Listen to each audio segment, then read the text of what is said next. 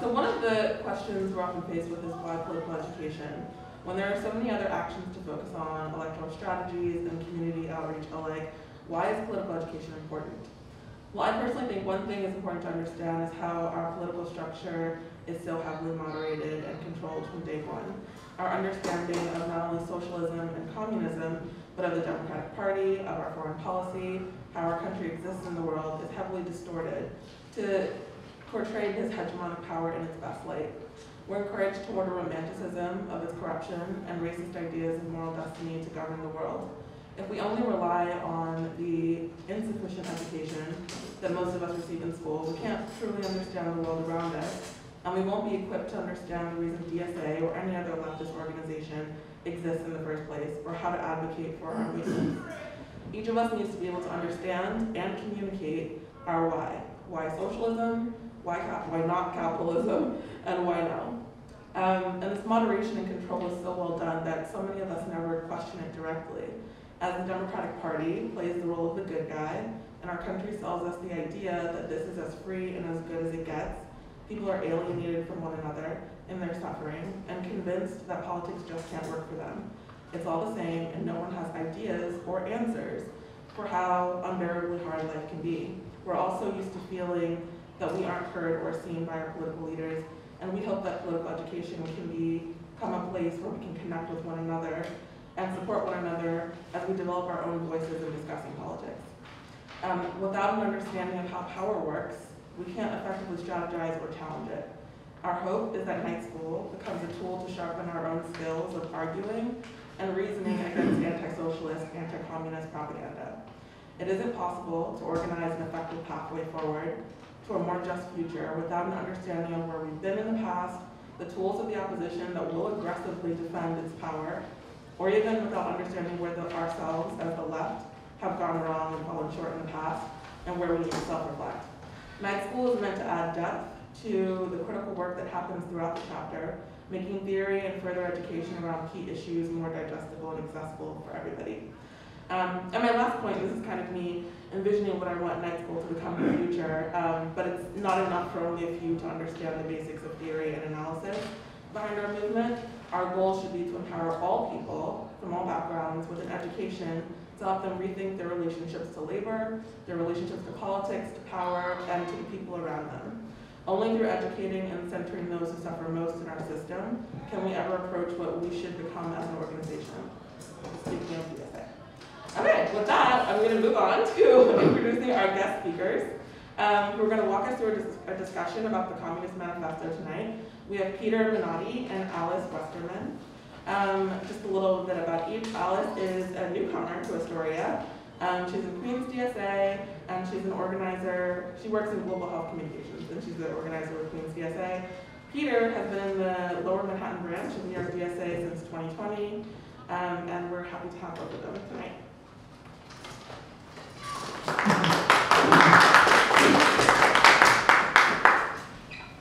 Thank you. Like Ashley said, I'm Peter, and I'm going to start us off by talking us through historical materialism, which is Marx's theory of history. Theory of history is basically an answer to the question, how does historical change happen? Now, in his early life, Marx was a part of a group of German intellectuals called the Young Hegelians, who followed the philosophy of Wilhelm Hegel. Hegel had a theory of history that was a dialectical theory of history, which meant that history progressed by overcoming contradictions between concepts. Now, Hegel was an idealist. He thought that historical progress was about raising human consciousness by resolving contradictions in systems of knowledge and in value systems. Marx, on the other hand, was a materialist, which meant that he thought that historical progress was... Okay. It's also on your worksheet. Yeah, materialist, which meant that Marx thought that historical progress was about the resolution of contradictory material interests. Now, material interests break down based on your social class. And what Marx defined a social class as was an economic role in a social system. So you performed a certain role in your society's productive processes, and you got a claim to the wealth that that society produces. Different classes within the same society can have contradictory material interests. So for example, your boss has an interest in paying you less so that they can take home more in profit. You have an interest in getting paid a higher wage for your labor. And that is why Marx said that the history of all hitherto existing society is the history of class struggles. And a lot of Marx's political principles and a lot of his strategy for action is rooted in this theory of history, which is why Marx leads with it in the Communist Manifesto, which is why I am talking to you right now. So Marx actually lived at the tail end of one of history's all-time great class conflicts, the French Revolution, which was a class conflict between the feudal ruling classes, the nobility and the clergy, and the bourgeoisie. And in Marx's time, that was sort of a key point of reference for basically every political thinker. A lot of things were defined with reference to this event. So, like Marx did, we are going to talk through the events of the French Revolution and use those to understand historical progress in general. So, what came before the French Revolution? Pre-revolutionary French society was a feudal society. Now, feudalism is a political system where the state is controlled by a king and by nobility, and the clergy sanction this as God's chosen structure for society. And it's also an economic system of basically these self-sufficient estates governed by nobles and worked by peasants. Brief aside here about peasants. They are a class, they are an oppressed class, but they are not the same as the working class of the capitalism.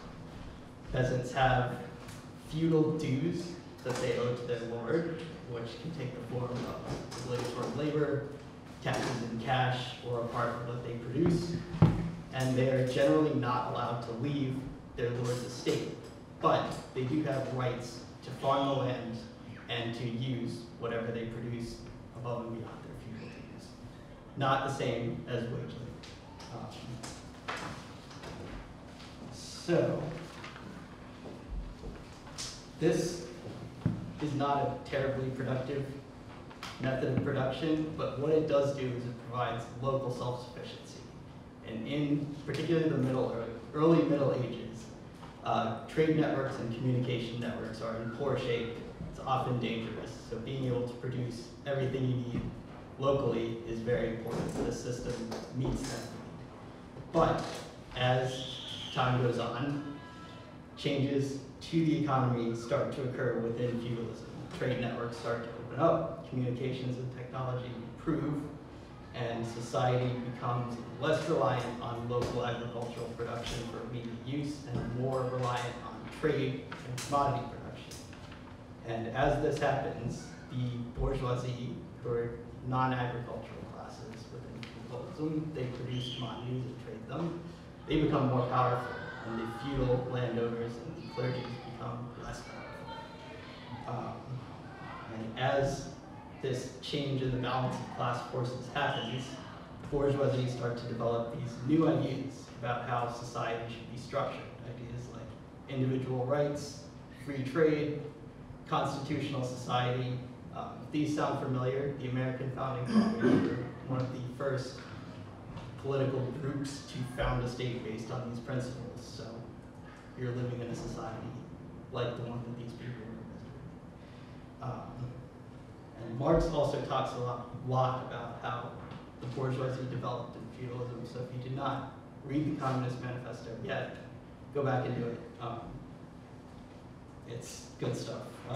So anyways, the French Revolution is sort of a break with feudalism. In French society, despite these changes to the underlying economic conditions, the feudal classes continue to monopolize political power. And then this political system reaches an impasse when the French monarchy goes broke. It can't raise taxes on the poor, which is its usual method of making money, because the poor are already broke and starving. And it can't raise taxes on the aristocrats and the clergy, because while they're rich, and they're not really doing anything with that money, they're also protected by law and feudalism from being taxed. So there's a financial crisis. To help resolve this, the king convenes the Estates General, which is this quasi-parliamentary body that exists within feudalism. This body votes by class. There is one vote each for the aristocrats, the clergy, and everybody else. Everybody else is called Third Estate, and this portion of the assembly is led by the bourgeoisie, although they represent all classes except for the clergy and the aristocracy. And so, in this arrangement, the clergy and the aristocracy are able to vote down any efforts at reform 2-1, despite representing like maybe 1% of the French population. And so therefore, this assembly is no more able to resolve the crisis than the king without this assembly. So in response to this, the Third Estate, led by the bourgeoisie, breaks away and founds a new National Assembly on the basis of those bourgeois ideas that I talked about earlier. This votes individually, and it's able to start passing reforms. The monarchy and the aristocracy attempt to put this down by force. That fails. And from then on, basically get an escalating conflict between the National Assembly, representing the bourgeoisie, with the other classes in tow behind them, and the monarchy with the clergy and aristocracy on his side. This ends with the total overthrow of the monarchy. Now, by escalation, I don't really mean violence. I mean more that the political differences between the bourgeoisie in the National Assembly and the feudal classes become more irreconcilable, and the changes to French society that the revolution is bringing about become more apparent. And not only are there radical changes within French society, feudal privilege is abolished, now everyone is equal before the law, and feudal dues are abolished. A lot of aristocrats and clergy flee the country and their property is redistributed. But other feudal societies in Europe get drawn into wars with the new French society. And the French society, for a while, is winning these wars and spreading its new system across Europe, drawing all of Europe into this class contract. So this process, where you have a stable social system that meets people's needs, changes to the underlying economic conditions occur that destabilize that social system by upsetting the balance of class forces, and then a political break with the old society, founding a new society based on new values, new relations of productions, is historical materialism in action. Marx generalized from this example and saw these same forces driving historical change in other situations, including his own time, and we can apply that method to other social systems, including the social system we live in right now.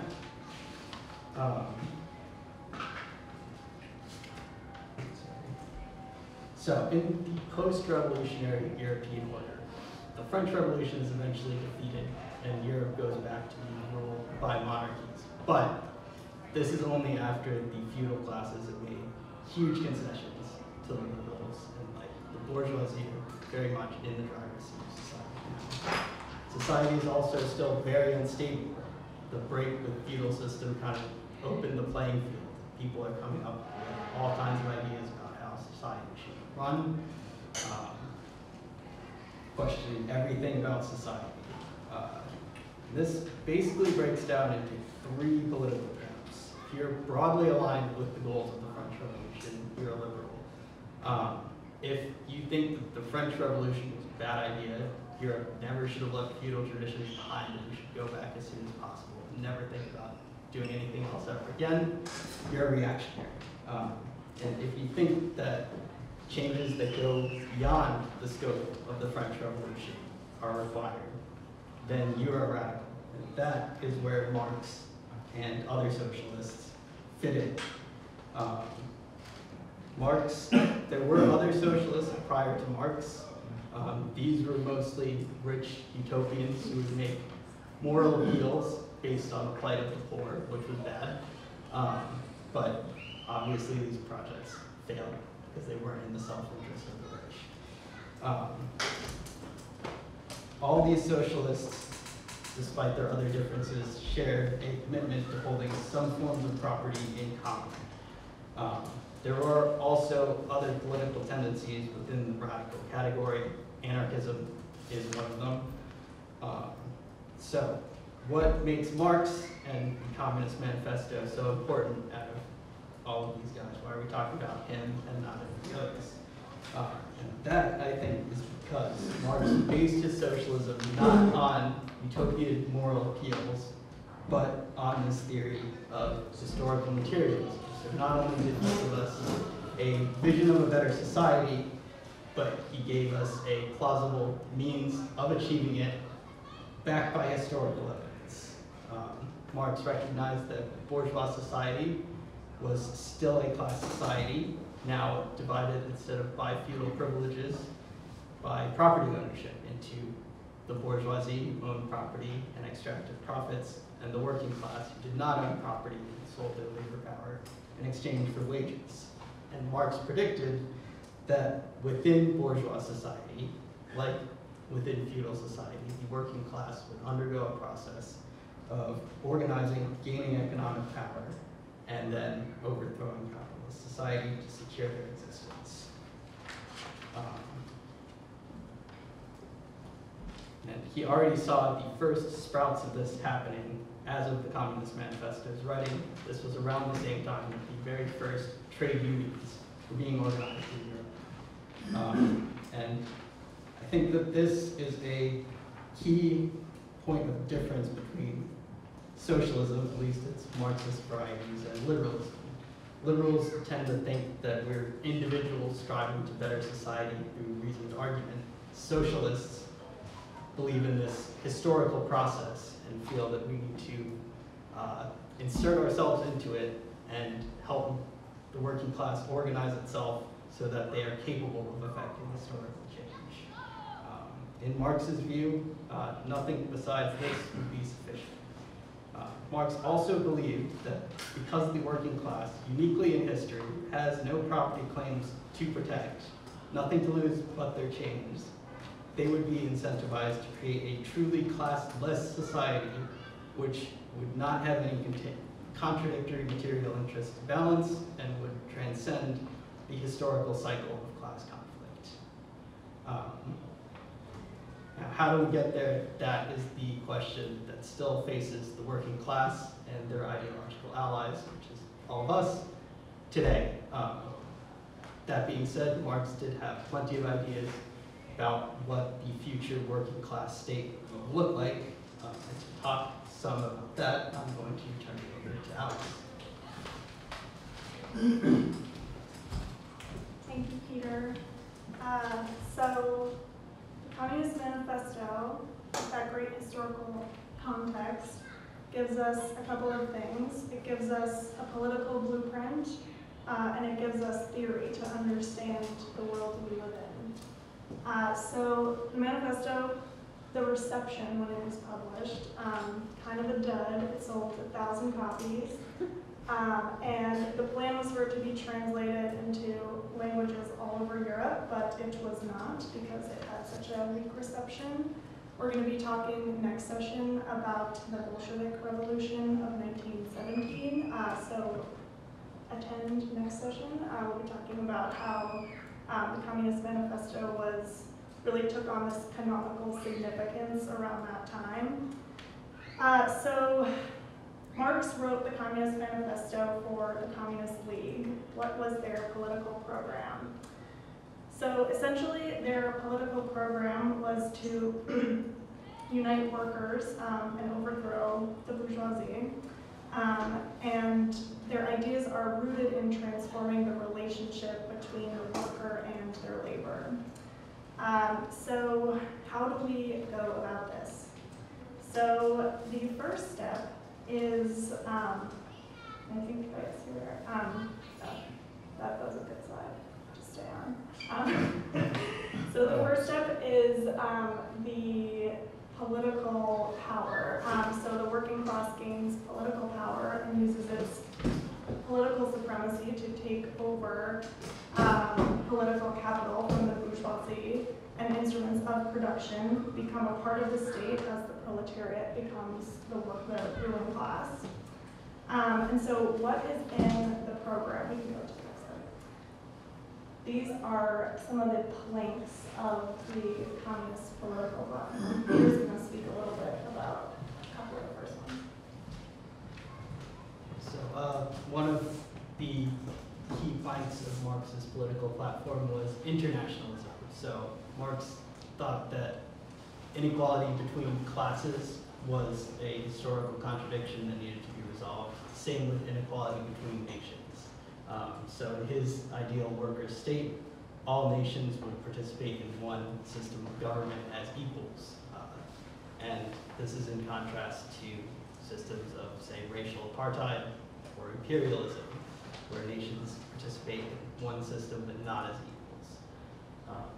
The next one is the abolition of private property. Now, I kind of think that Marx was being edgy here, but he does make a distinction between personal property, which is stuff that you use, like food you eat or bed you sleep in, and bourgeois private property, which is private ownerships in the means of production, like a factory or an apartment building that you rent to other people.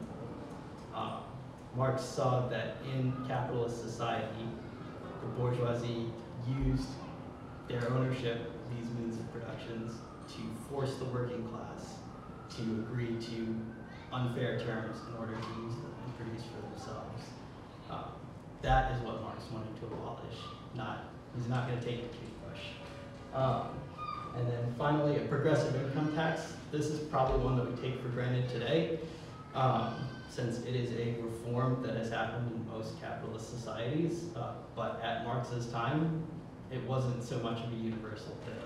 And there is a strain of thought within liberalism that thinks that if you're rich, you own that property, why should you have to pay more taxes than anybody else? It's not fair. But Marx was famously a guy who was more about from each according to their ability and to each according to their need. So he was in favor of taxes that would equalize wealth in society. I'm going to hand it back to Alice. So some other elements of the political program, which I'm going to also use to talk about the basis of his theory, start with the family. So a lot of the ideas on the family in the Communist Manifesto come from Engels' property, family, and the state.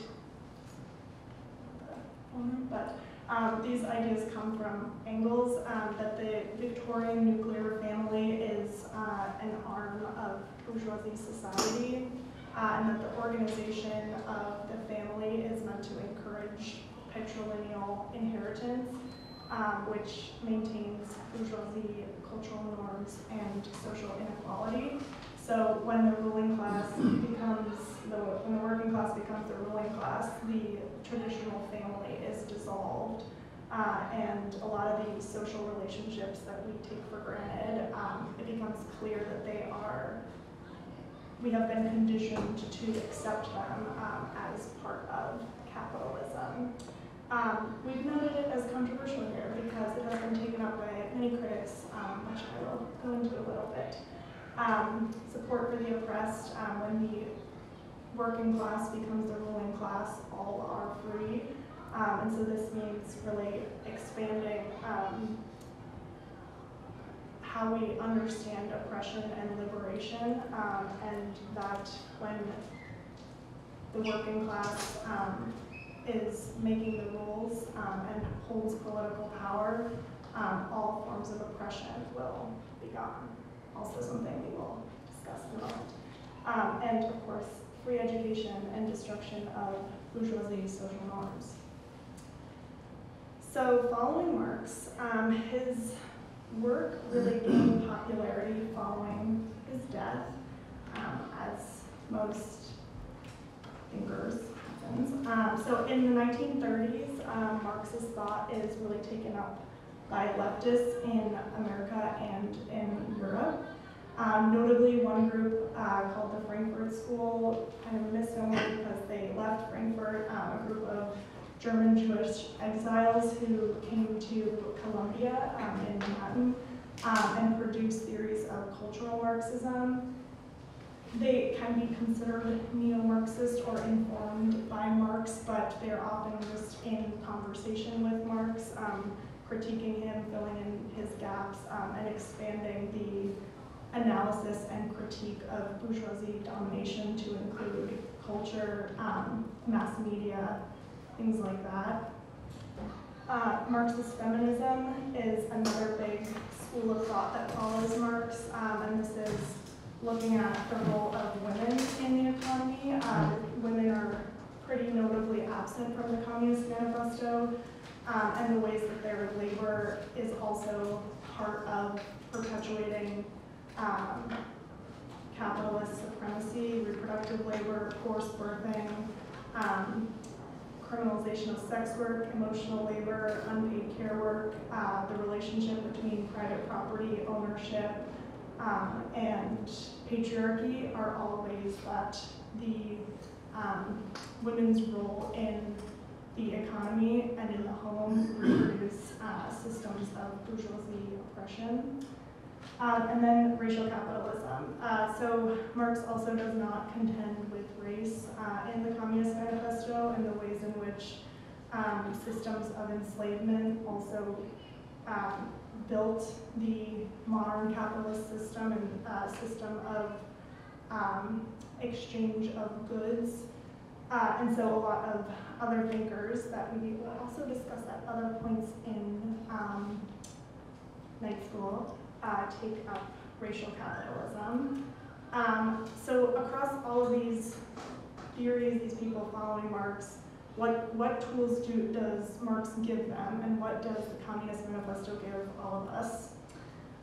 So primarily it's looking at the world through the lens of property and labor.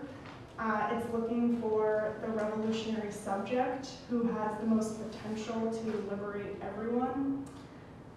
It's looking at the world through historical materialism, viewing history as a dialectical relationship between humans and their labor, and how that evolving relationship to meet our needs is the driving force of history. And of course, making history clear to itself and raising class consciousness are key aims of Marxist schools of thought. How does this relate to us and DSA? So you'll see a lot of the pillars of the communist platform that we discussed that are right before the final section of the manifesto are very related to the political aims here at DSA, including abolition of the carceral state, abolition of white supremacy, robust, powerful labor movement, economic justice, gender sexuality justice, Green New Deal, health justice, and housing for all. So these ideas informed by a perception of the world that things are not as they seem, and that tools of oppression are rooted in labor and capitalism, and that to really make life better and to restore humanity to itself, we need to fundamentally transform our relations to one another through the economy. So that is the Communist Manifesto. Thank you.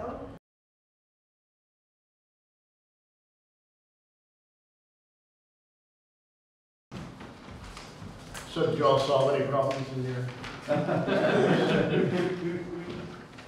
So, yeah, what about the cheerleading for capitalism? What do people make of that? Qualified, but it is. Yeah, we talked about how capitalism is kind of like reached everywhere in the world, and so there's this really broad base on which the socialist movement can move from.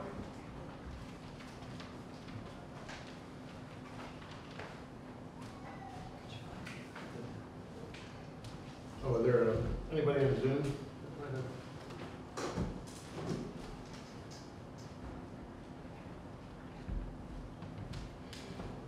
Anyone else want to, sorry, I'm just setting up a timer so I know what's going on.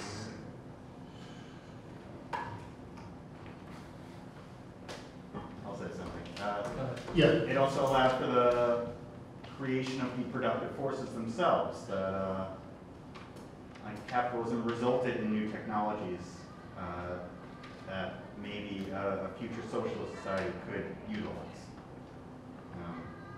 So, as I see it, Marx was a post-capitalist. He believed that it was a necessary stage in human development where these technologies were created. So, yeah, that we could use these technologies to figure out a better association in the future. Anyone else want to say anything? Jacob? Well, in addition to what's been said, it brought a lot of workers together in single places, factories usually. And it's much easier for workers to develop class consciousness and to organize workers if they're all in one factory than if they're spread out all over the countryside. On Slack. Yeah, right, that too. And you know, it rescued them from the idiocy of rural life, as he says. And by reducing the worker to an economic unit, that also fosters class consciousness in a way, because if all you can do to survive is sell your labor power, you're more likely to develop consciousness as a worker. So I'm wondering, 174 years later, has it worked out that way?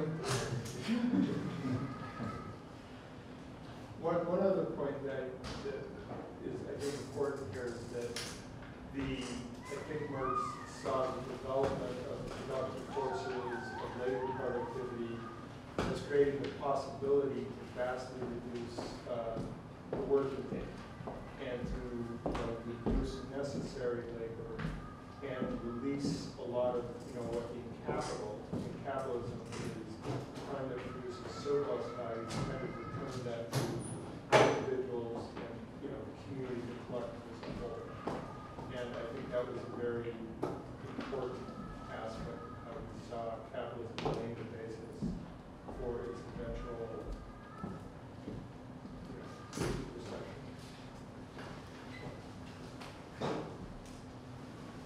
Anyone else? I have like mixed general thoughts. I kind of like that he acknowledges the achievements of capitalism, because I think one, it's a very approachable way to open this conversation for a capitalist audience. And I think he takes this sort of like scientific process, like capitalism is a transitionary period between feudalism, or what once was, and it's just like a necessary transition. And instead of just purely demonizing it as something that shouldn't exist, I think he makes it a kind of practical, well, this is the step, and then the next step is inevitably socialism to communism. I think that, for me, is a little more compelling than a purely moral argument of this thing bad, let's do other thing. Yeah, the inevitable part is a little. Well, yeah. One wants to believe. Okay, so looking at the clock, I guess we should move on to number 2. Question 2. Why is the bourgeoisie unfit to rule? Any thoughts on this? Aside from their being selfish and corrupt and depraved and all those things.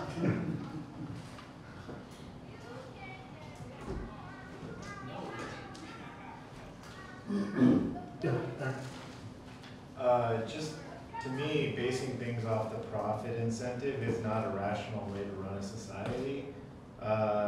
We have all these like gigantic public needs, and we leave it up to the free hand of the market to kind of decide what's important to us, and it just seems kind of a crazy way to live to me.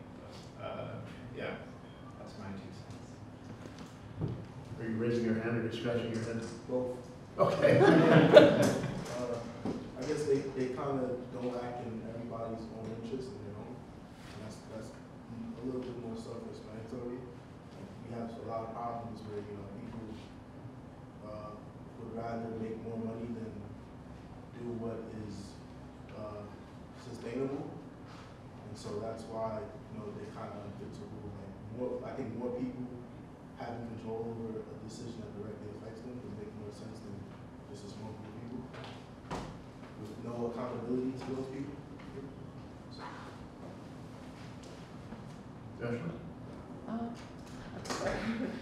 Yeah, I love that point. I was gonna go in that direction and say, like, I think his argument is that the bourgeoisie, the whole purpose of why they exist and to continue existing is to create and expand capital. So if their entire purpose as a class is to focus on the profit motive, that is their existence.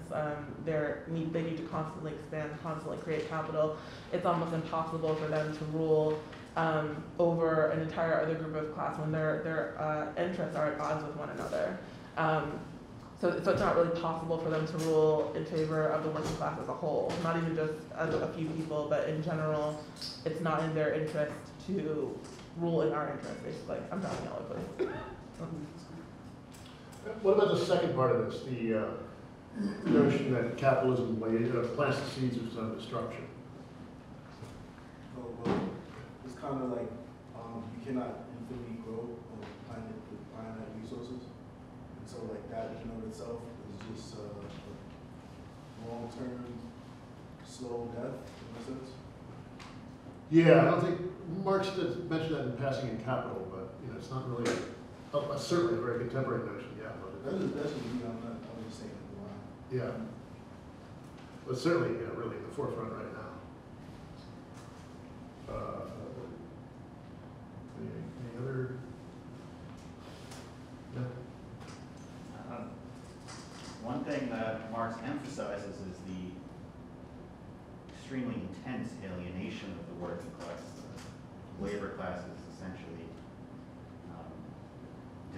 like becoming destroyed by the ruling class. So the system can't go on if the labor class is reduced, you know, mentally to that of a peanut and unable to function with lack of resources, lack of basic needs support. Yeah, there's that alternative possibility instead of the inevitable overthrow of the capitalist class.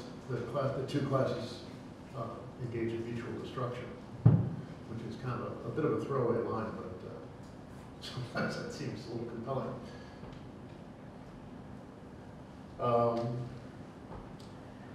Yeah, do you buy this? After 170 years, do we still think that the working class is going to be the grave diggers of capitalism? I mean, I'd like to, but in our group, we're making the point that the last time the bourgeoisie has really had their back up against the wall was 1930s. And so it's been almost 90 years. And they've, in my estimate, they've been able to provide a decent living to an acceptable percentage of the population in the West, at least. And, we can talk about that that's not going to continue, but I don't know that time horizon right now. And so I very much do want to believe in the thesis. I just don't know when the working class, especially in the advanced capitalist countries, are going to not be so conservative and right-wing. So I don't know politically, I guess maybe we discuss that next week with Bolsheviks. I don't really know how politically that works, and that's what I'm deeply confused by. Well, you're asking people to give up a certain amount of stability for an extremely uncertain future, and unless things are really falling apart.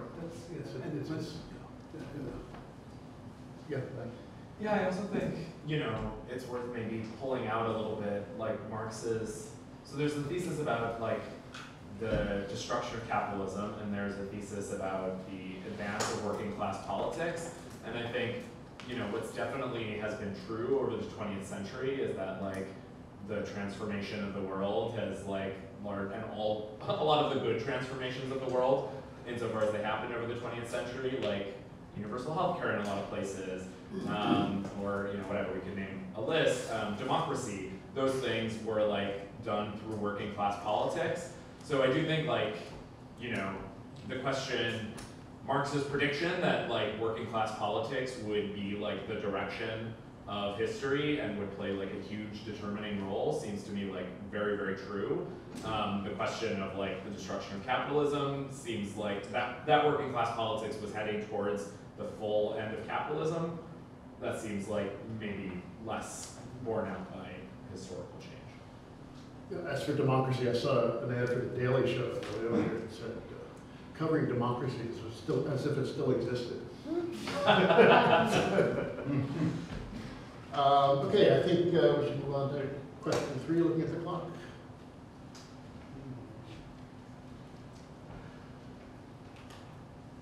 What's the difference between bourgeois private property as opposed to personal property? I heard a bunch of people talking about whether their toothbrush would be seized or socialized. Well, we think that won't happen. But yeah, what is this distinction?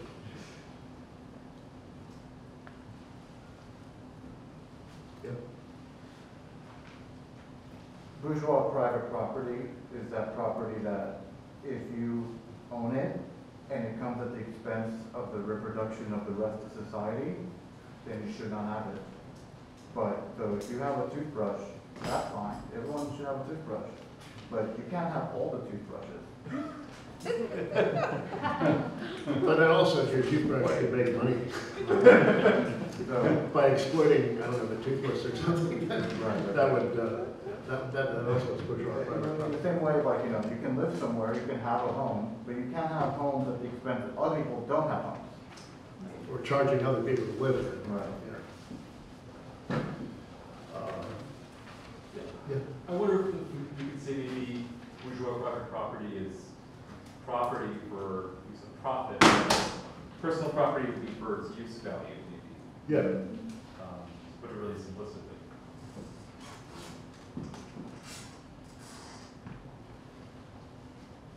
I guess if you have a car and you do some Uber driving, what's that like, your car?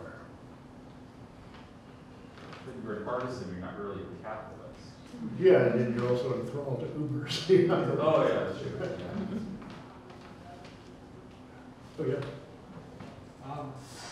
I think that Marx saw production as a social process. So capitalism only works if you have both capital and labor. And the bourgeoisie are kind of using their right to ownership of the means of production to get labor to agree to a deeply unfair arrangement. And I think Marx thinks it's justified to ban that, but not necessarily any reason, or like it's not desirable to ban people from owning personal property, which is something we've done throughout all of history. But the propagandists in capital want you to believe that Yeah, they're after your personal that's not property. true. Anyone else? Okay, 4.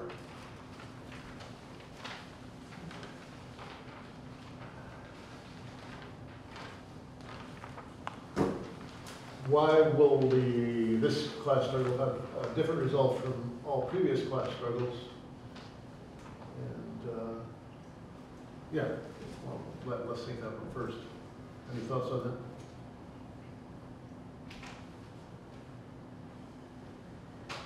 Should we get back into groups for this one?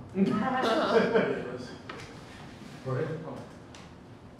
So I think this is tied to what it says in the manifesto about simplifying class antagonisms, where in other societies, like feudalism for instance, there were different levels of classes, different kinds of classes.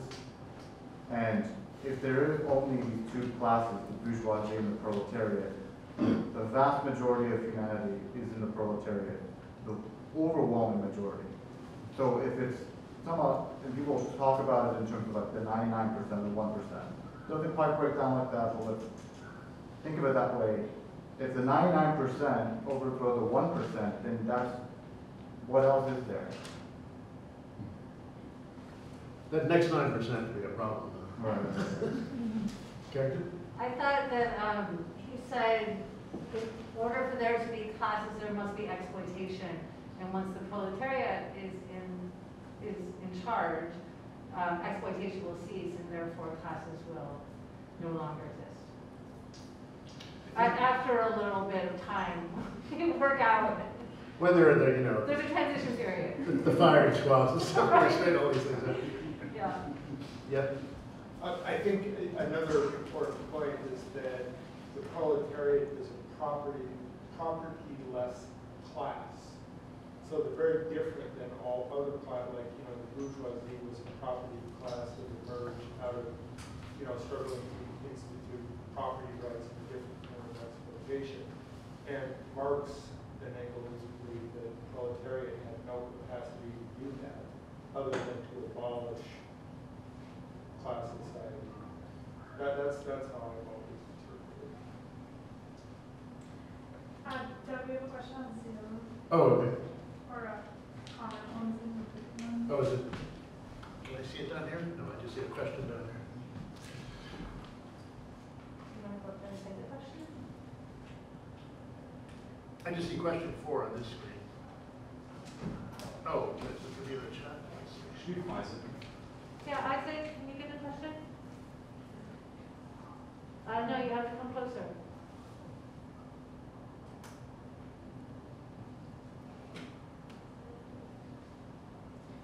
You can't see that.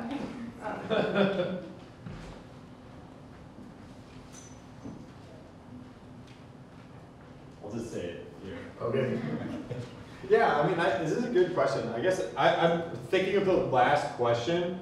I think I don't know if I like to think like we're kind of like the goal is to kind of like merge with the proletariat. But I think like a really important thing that Marx is doing with the manifesto is like, I mean, literally he's writing a program. Like this is a political program, and I think like the basis of it is like talking about a strategy and like trying to get people like the Communist League and later on, right, the German, the early German Marxist parties, all the great Second International parties had these programs where they, got communists together and developed a political strategy. And that's, I think, the inherent form of that is really important in thinking about, like, I mean, the program that he's writing, like the Communist Manifesto is the story of like past, present, future, which is understand the conditions, directions, and results. It's just in the text itself. And so that act of like coming together and thinking about, okay, like where are we at? Where are we going? And like developing a strategy based on this like understanding of capitalism and understanding the social system. I think that itself is like a really important foundational act for like doing politics. So I think that's like the advantage itself is like, that you can, like, is the manifesto, is the program, is the just thinking about together where are we coming, where are we going, and then talking about it with your, back in Marx's day, I guess in the public square, but maybe now with your coworkers. Marx like the pub too. Yeah. Yeah, well, we have a theory and we have a plan. Anyone else? Yeah. Oh, is that it? No, it was not yet. Steve? Yeah, I don't, it might have been brought up already, but I think Marx also was saying that, the proletariat would abolish itself. Like, it would be like the abolition of class society as a whole. That's why it's different from all other struggle. Yeah, to kind of touch on like what Isaac brought up, yeah, I don't really think that over the proletariat. I mean, like the idea is supposed to be that people who are organizing are in and from the proletariat. I mean, I'm a socialist, I'm a communist, but I'm also a worker. I'm definitely in the proletariat. I don't know if I'm over the proletariat.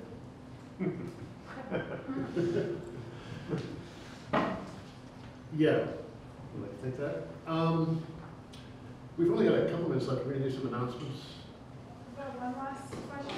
Yeah, there's one last question, which I think is Well, I was just going to ask people for general impressions of this as a document. It's just, I think it's a literary masterpiece, and I wonder if anybody else has any thoughts on just the work as a whole. As a manifesto, but also as the call to action and inspiration and analysis. Any thoughts on that? Yeah. I don't know if it's just because I haven't really delved that deep into it. I do have a question, like, as far as how do you reconcile the links of, how would I say, like, violence that you met with, as far as like a proletariat, as far as like the working class you met with, trying to take these actions? Like in the case of Marx, like I guess predicting the capability that these big capitalists have of committing violence in many different ways, like completely just wiping people out. As far as like, you know, trying to take these actions. Yeah, Engels had a great phrase, the insane cruelties of revenge that the bourgeoisie is capable of. It felt its power threatened. They're certainly good with the insane cruelties of revenge. And I think for Marx, it's like it's violence or it's death. Like the workers will be worked to death. Like his essay he wrote right before the Communist Manifesto on the coming revolution, combat or death, bloody struggle or extinction is the last line. So it's either bloody struggle or it's the loss of proletariat life. Anyone else? I'll say. Oh, Karen? Just that it's kind of our cultural heritage, right? As socialists, I think it's really important for us to know. And there's so much, there's so many different perspectives on socialism, and it's nice that this is just sort of a grounding, founding document for us all. You know, it's accessible and lays out the points, and it makes excellent arguments in short, amount of pages. And he does it in an extremely fun, like original, witty, literary way that's accessible.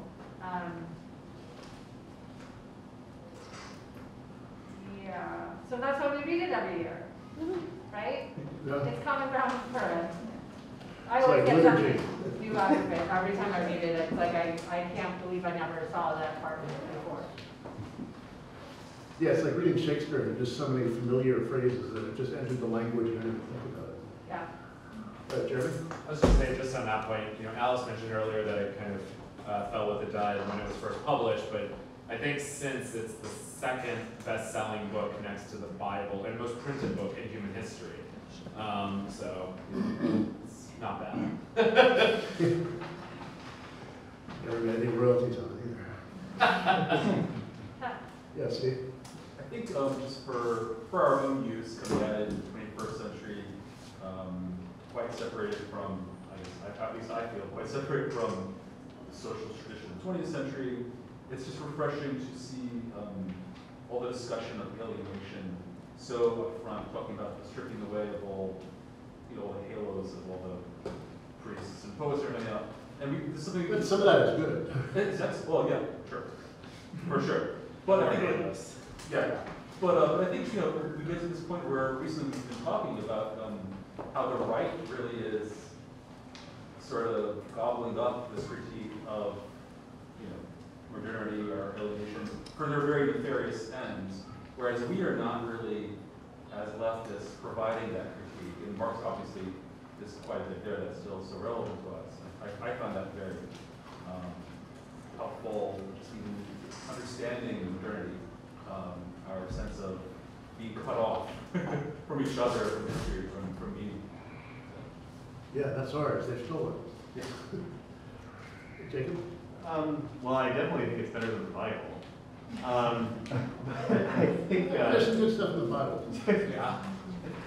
I think that I agree with what was said about how you see something new every time you read it again. I mean, there's a lot of complex argument in it that's made very lucid and clear. But I also really like it because it's just so rousing. It's a very potent kind of reminder not to give into despair. And these are pretty bleak times. I think we can all agree. So I think that's helpful, and you know, I don't actually think that revolution is inevitable, but reading the manifesto reminds me that it's not impossible either.